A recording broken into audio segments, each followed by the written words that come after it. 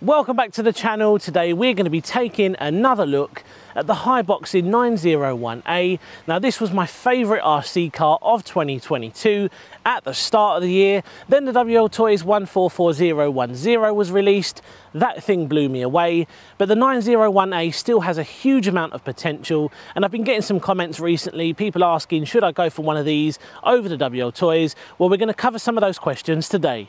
And here it is then. This is the 901A by Hiboxing, and as you can see, I have been using it, and I've been using it a lot because I absolutely love the handling and how it looks, and the overall performance is really good. And I love the fact this thing is a budget truck, and I find myself using this more than some of my more expensive models, because with the smaller trucks like this, it's very easy to throw them into a backpack, take them to wherever you're going to, and have a huge amount of fun. Not only does this truck look really cool, but it's also a really good performer on road. Now I managed to achieve a fairly decent speed on 2S. I'll stick that on the screen now. Right, let's do this. Let's find out just how fast this truck actually is. Well, straight away it certainly feels quicker than a lot of the brushed models that I've tried. The LED lights look really good. That is flat out, full throttle. But would it do the 27? I was seriously impressed with the 903. That was one of the cheaper brushed models. Out the box they said it would do 19, and it actually done 17. And you know, I said in that video I can let them away with that 2 miles per hour because with ideal conditions on a really good day, I think that could have reached the 19. I'm really hoping we get close to the 27. Right, let's see what we got. 25. I also did another video and tested it out on 3S, and it achieved a very good speed. It was really quick considering the size of this little truck. Now that's one of the most common questions on my channel lately. Can this thing handle a 3S pack, and can it handle that long term? Well, yes, absolutely. As long as you're not stressing out the electronics too much by running 3S off-road, it can handle 3S all day long. Now we managed to achieve 25 miles per hour on the 2S test on the initial review that I did.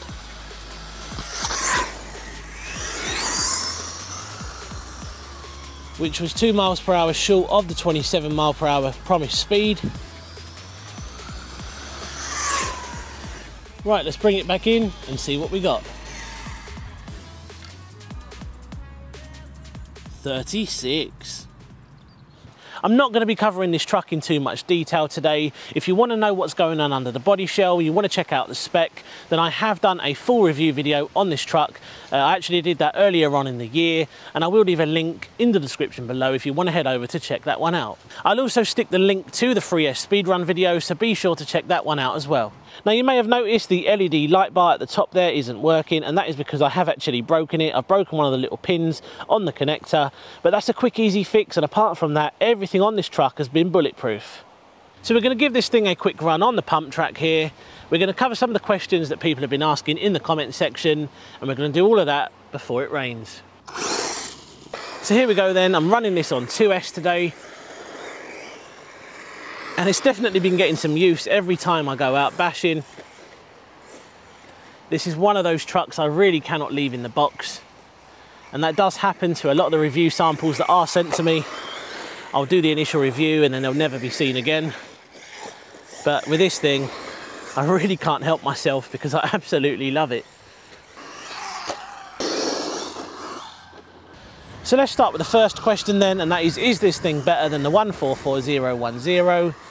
I think if you're looking for something a little bit bigger than the 144010 and in the 2S and 3S range, this is going to be a really good option for you.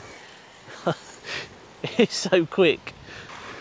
I just love the way this thing handles, and because it's nice and light, it definitely helps. And like I've mentioned in my previous videos, being a Hiboxing, they're very durable. They use some very good plastic on their models.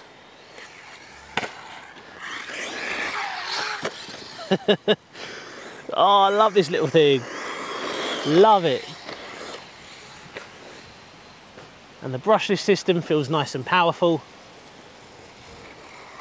More than enough for this little car.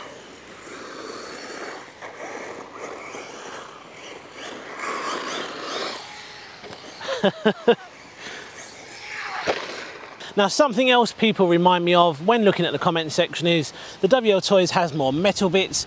This thing is primarily made out of plastic, the chassis is plastic, but you do get metal drive shafts. You've obviously got your metal oil-filled shocks, which feel really, really nice.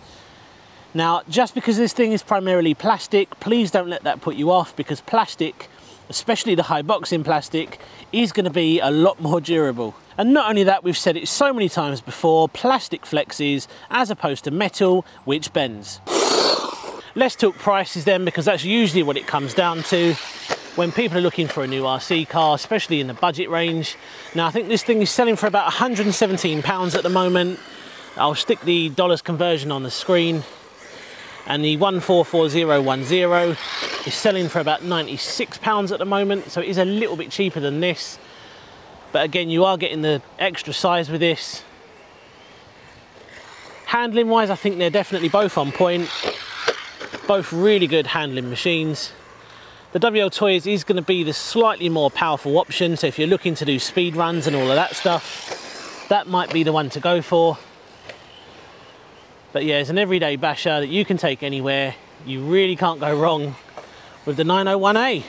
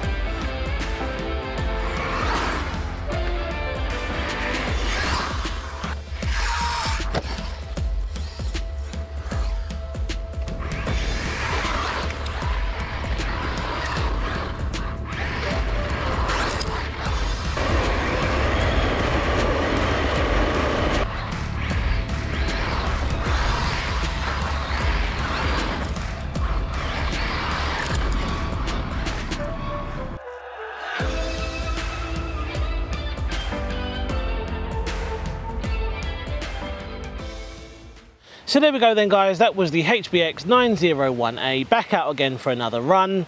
And what can I say? Again, performed really, really well. Absolutely love these little trucks. And I think it is a hard decision whether or not to get one of these or the WLTOYS. Now, I know a lot of people are going to say the WLTOYS is better, and yes, to a certain extent I do agree, but we have to give the 901A a chance because it's a great little truck. So can this thing handle 3S then? Well, yes, absolutely. If you're running on road, this thing will do 3S all day long. You're not going to be stressing the electronics too much. If you're primarily looking to run off-road or on the dirt, or like what I've been doing today, then I would say stick to 2S. 2S is more than enough on this little truck, and being so light, 3S just feels a little bit too crazy, in my opinion anyway. The other question people have been asking, is this better than a WLTOYS? They're two completely different models. That is a buggy, this thing is a Desert Buggy. Very similar, but I think they're both good at different things. I really hope you enjoyed today's video, and I'll see you again soon on the next one. Take care.